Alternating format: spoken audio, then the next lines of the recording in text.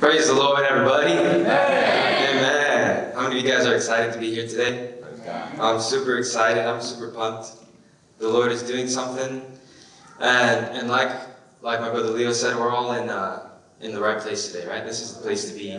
Sundays are for church. Praise God. And I want to thank God for my pastor and Brother Stephen for the opportunity to be here preaching. So without further ado, we're going to get right into it.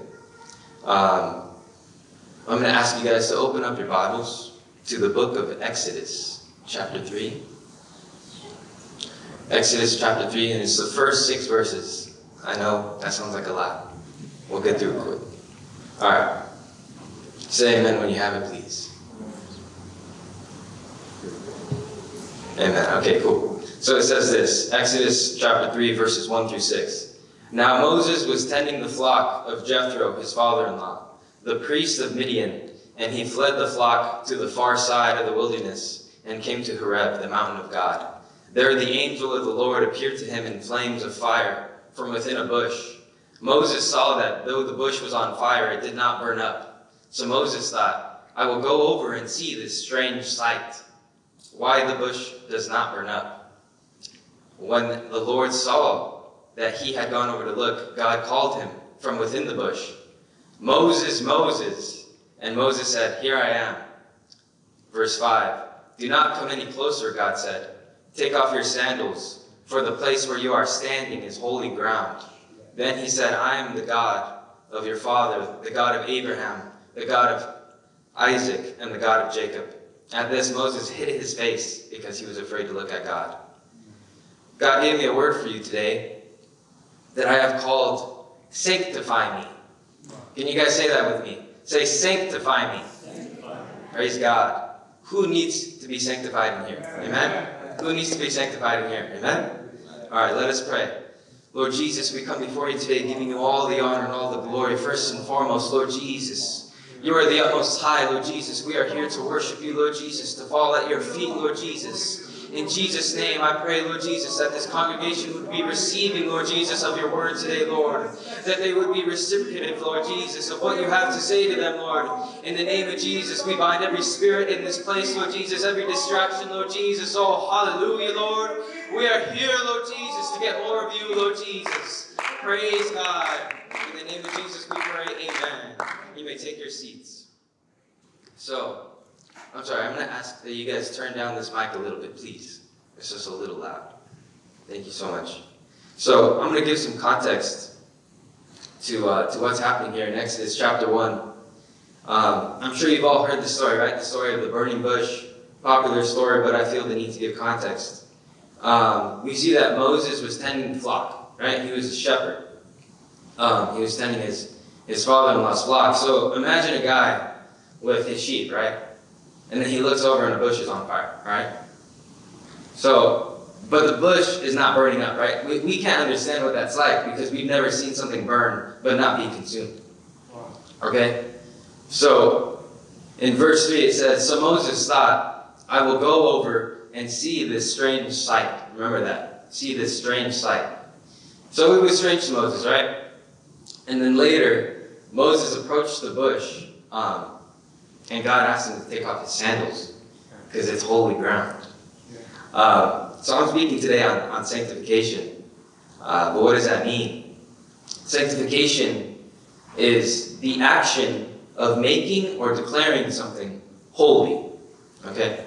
The action or process of being freed from sin or purified.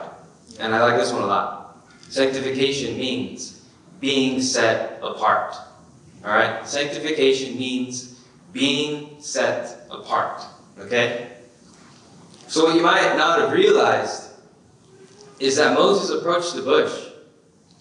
And as he grew closer to God, as he went closer to the bush representing God, he was starting to become sanctified. Okay? As he goes closer to this bush, he is in the process of sanctification. How do we know that? Because he took off his sandals. Okay, he took off his sandals. So there's one vital thing we need to realize about sanctification. It is God who does the sanctifying. God is the one who cleanses, right? God is the one who is taking the sin away, right? But he can only do that if we let him. Right. He can only do that if we are cooperative with him. We need to cooperate with God. Amen? 1 Corinthians chapter 1, verse 2, it says, to the church of God in Corinth, to those sanctified in Christ Jesus. Okay? So Paul is showing that only God can sanctify us right here. But we have to be willing to receive the change. We have to be willing to make a change in our lives. Amen. We must be willing to take off our sandals. So, how many of you are willing to be sanctified? Amen? Amen. Say amen with me. How many of you are willing to be sanctified today? Amen? So when Moses takes off his sandals, he becomes obedient, right? He's doing it in an act of obedience, and he is able to get closer to God by taking off his sandals. And I began to question, God, what does this mean, you know? Why his sandals? Why did he have to take them off? Why, you know? And he spoke to me and he said, sandals and shoes are evidence of how you were once walking. Your shoes that you're wearing right now are evidence of where you were. Right. Okay? Your sandals, your shoes are filthy from whatever you've been walking in. Yeah. Alright? If you come in here, you just stepped in dog poop, everybody's going to know, you know? That's what shoes are, right? Shoes are dirty.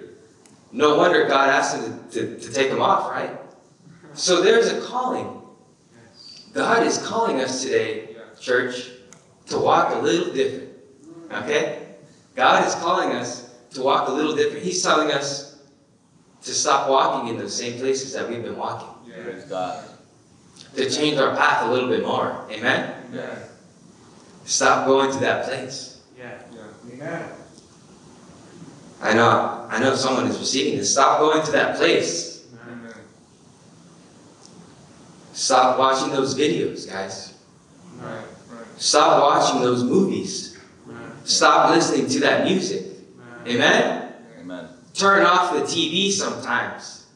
Church, sometimes we need to walk a little different. It doesn't matter what they're doing. It doesn't matter how they're living.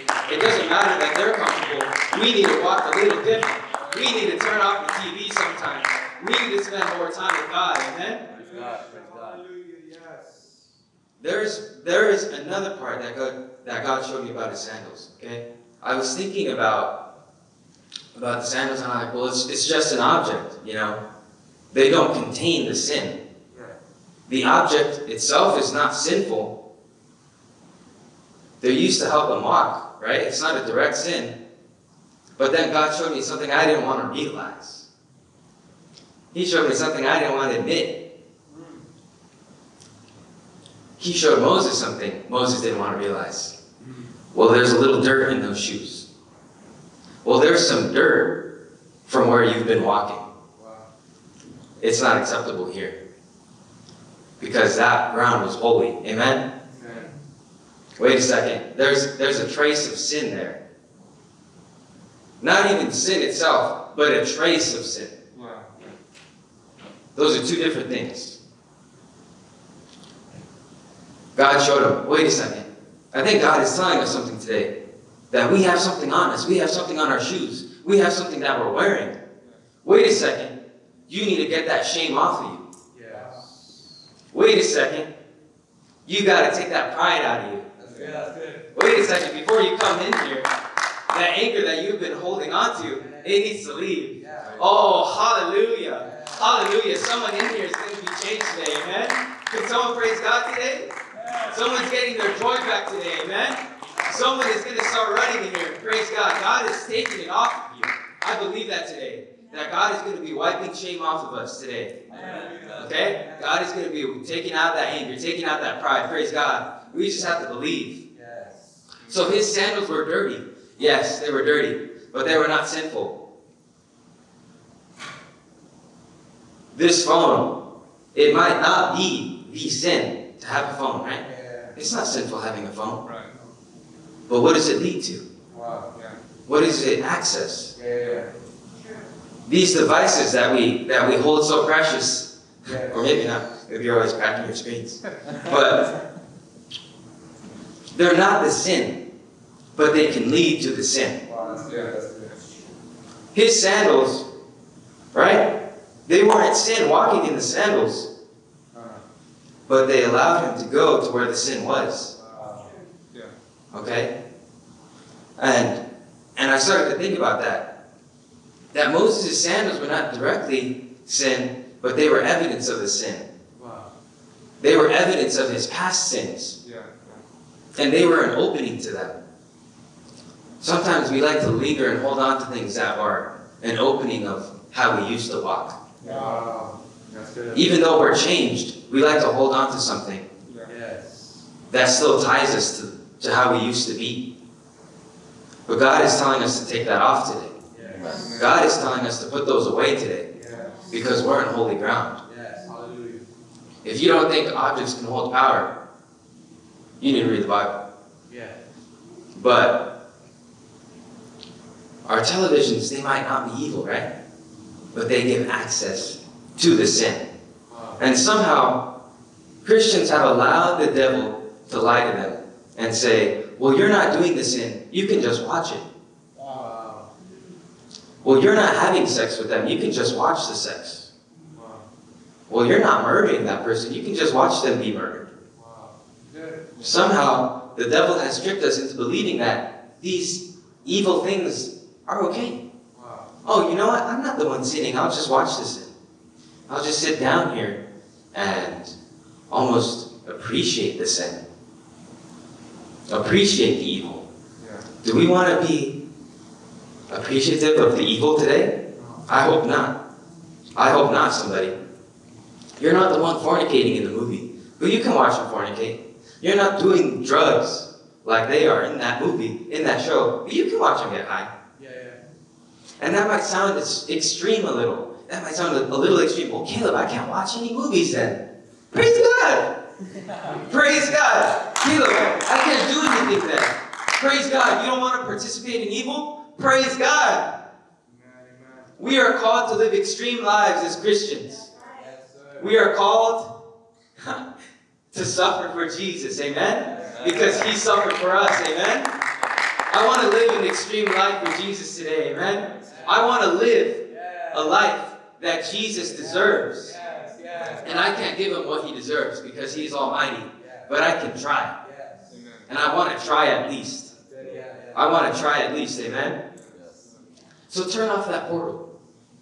Yeah. Because those things are a portal to Yes. a different dimension. Amen? Yes.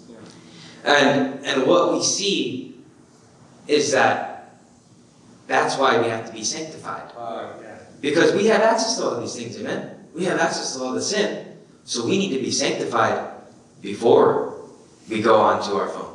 Wow. It's there. I know. I lived that life for 4 years. It's there. Yeah. Before we get on it, we have to be ready to battle. Amen? Yes. You have to be ready for the battle that the devil has for you. Amen? That's why we have to be sanctified. And the thing is, we have to listen to God. We have to listen to the Spirit. Yeah. Because sometimes it says something, you know what? Maybe I shouldn't be watching this. Yeah. That's not you. Your flesh would say, watch more. That's the Spirit telling you, you know what? This isn't good for your soul. Yeah. Yeah. You know what? If you keep on going down this path, you're going to end up chained and binded. Yes. Yes. And sometimes we ignore it. Wow. But I'm telling you today, church, to listen.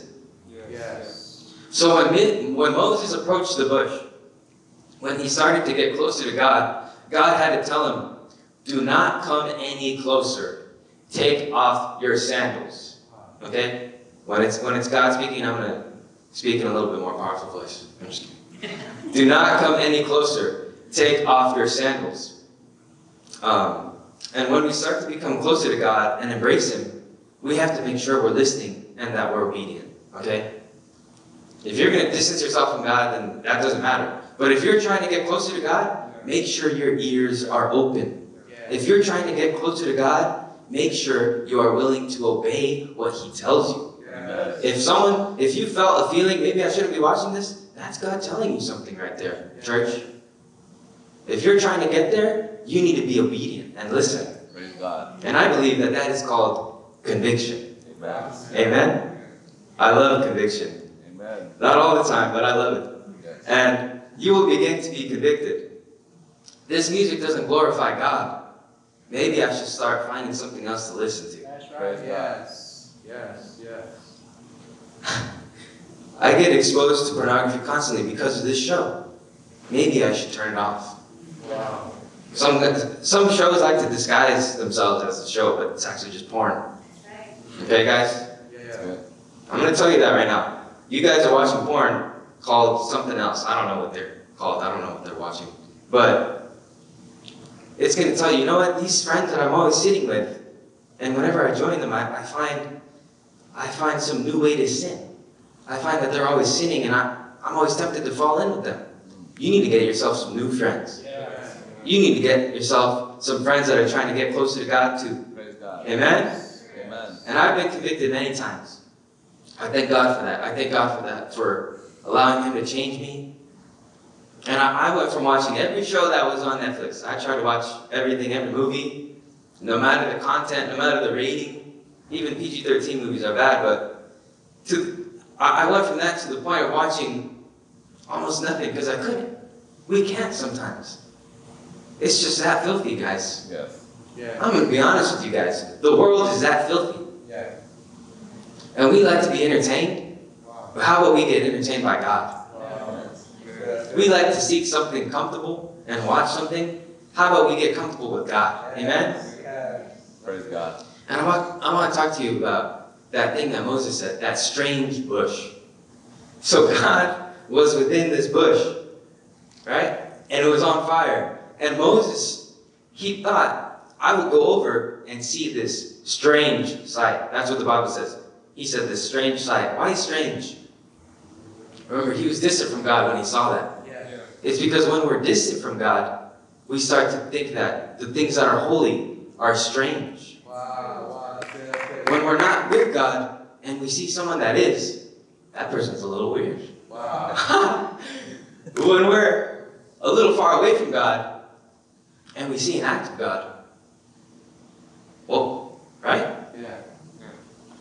And when we're not close to God, we think that holiness is strange. We start to think that purity is weird.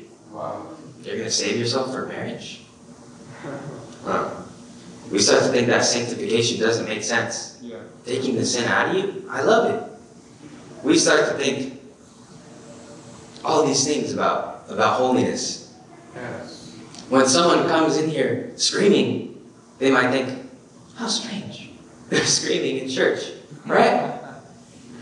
Yeah. I know that some Catholics might come in here and they might be like, whoa, I've never seen this before. It might be strange. It's going to be strange to these people. Yeah. But I'm here to tell you, it doesn't matter how strange it might seem. Yeah. It doesn't matter how strange it might seem. It doesn't matter how weird you might look to them. Praise God, I want to look weird to them. Praise God, I want to stand apart a little bit. Praise God, I want to be set aside a little bit. Praise God, I don't care what they think of me. Praise God, I want to get a hold of God today. Praise God, I want to be more like God today. Hallelujah. Could someone jump with me today? Could someone act a little weird for God? Hallelujah. Could someone say, I want to be more like God today? I want to get a hold of God. It doesn't matter what you say about me. I'm weird and I'm proud because I'm close to God. Hallelujah. I feel like jumping around here today because I'm weird. I'm weird. I'll admit it. You might think I'm weird. I say, praise God. Hallelujah. I want to be a little more like God. Oh, I wish that we could get loud and hear for God. Hallelujah. Hallelujah. Hallelujah. Can someone say hallelujah?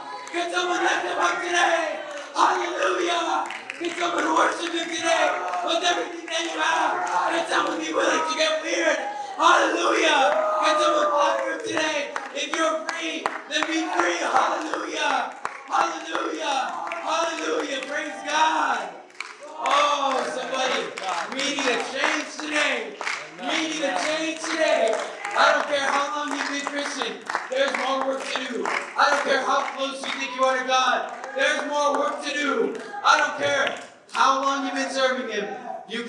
be a little bit more sanctified. Amen? Hallelujah. Hallelujah. Praise God. Why? Because the sanctification is worth it. Amen. Praising God is worth it. Yes. Yes. The tithes that we're giving up, the tithes to that person, the tithes to that sin, that's not worth anything, guys. Yeah. That's worth eternal death and hell. Yeah. Those things that give us our momentary satisfaction, right? Like Esau when he drank that bowl, that momentary satisfaction, Exactly. it pales in comparison to the joy of the Lord. It pales in comparison to the joy of the Lord. Somebody have joy here today? Amen. Praise God. The joy of the Lord is my strength. Amen? And guess what? It pales especially in comparison to eternal life. I can't even fathom eternal life, guys. I can't even. What? Forever? And it's just going to be amazing and no sin and no evil? Really? Jesus, thank you, Jesus. Hallelujah. Yes. Hallelujah. Really? Is heaven going to be that amazing? Yeah.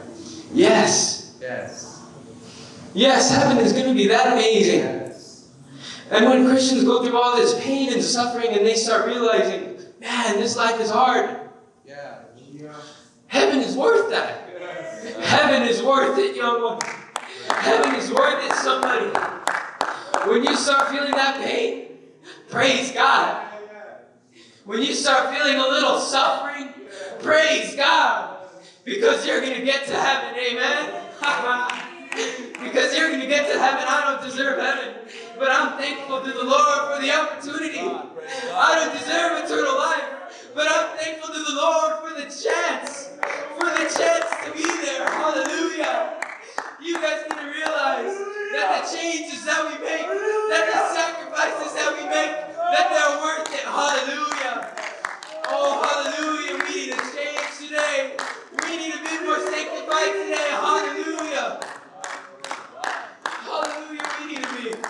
We need to be ready to be sanctified.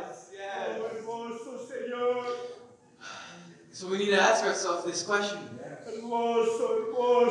What can get me to be more sanctified? Yeah. That's good. What have I been holding on to? Wow. What sins have I been looking for instead of God? Yes. Yes. What movies have I been watching Yeah. that have changed my mindset? Yeah. Ooh. How many of you guys know that movies can change your mind? Yes. Right? Yeah. People come out of a good movie crying. They don't come out of church crying. Wow. That's good. People come out of watching a good show. Oh my gosh, that was life-changing. How about God? Is God life-changing? Yeah. Amen. Those video games that you've been playing, oh my gosh, 24 hours a day. Spend one of those hours with God. Amen. Wow. That's good. We need to get a little bit more sanctified in this place. And you might be a little offended. What? Did he say that up there? What? Yeah. That's conviction. Wow. Praise God for conviction, somebody. Praise God for conviction. Without conviction, I don't know where I'd be. Without conviction, I'd still be addicted to pornography. Without addiction, I'd still be hanging out with those same friends. Without conviction, I wouldn't be in this place. Without conviction, I don't know what I would be doing right now, but it wouldn't be serving God. But praise God because I have joy. But praise God because I'm in here with you all. But praise God because I got a little jump to me. Praise God because I'm able to worship. Hallelujah. We need to have some freedom in here today. If you don't got freedom, you got to be convicted. Yeah. If you don't got freedom, you got to feel that conviction and embrace that change. Praise God, somebody. I know somebody's being spoken to today because I am. I know somebody's feeling a change today because I am. This message is more for me than it is for any of you. Amen? This message is speaking to me. Praise God. I'm gonna ask you guys to stand with me today as I finish off this message. Praise God. Amen. Amen. Praise God. Thank you, Jesus. Exodus 3. Verse 6, it says, Then he said, I am the God of your father, the God of Abraham, the God of Isaac, and the God of Jacob. At this, Moses hid. Everybody say, Moses hid. Moses hid his face because he was afraid to look at God. Moses hid his face because he was afraid to look at God. And this is the final part in the process of sanctification. Right? Moses saw the bush, approached the bush, made a change. God spoke to him, and he was afraid. We need to become more fearful of God. Praise God. We become more fearful of God when we start sanctifying. I'm not talking about being scared of something. I'm talking about having extreme reverence. Amen, Brother Leo? Extreme reverence of the things of God. See, when we start to sanctify, we receive a greater realization of who He is. When we sanctify ourselves, we start to picture just a little bit more. Wow, He is the God Almighty. And when we begin to approach Him and His temple, we now come in with reverence, with respect. Take that gun out. Wear different clothes. Hold on, I'm going to change my ways. Hold on, I'm going to look a little different. Because it's God that I'm approaching. Because it's God that I'm approaching. It is He, the Most High, that I'm coming to. I need to look a little different. I need to look a little different, man. Hallelujah. Hallelujah. And when we get close to Him, His power cleanses us. And we begin to see His power. Amen? When we see God in ourselves, we start to become afraid. Fearful of God. Come on now. Praise God.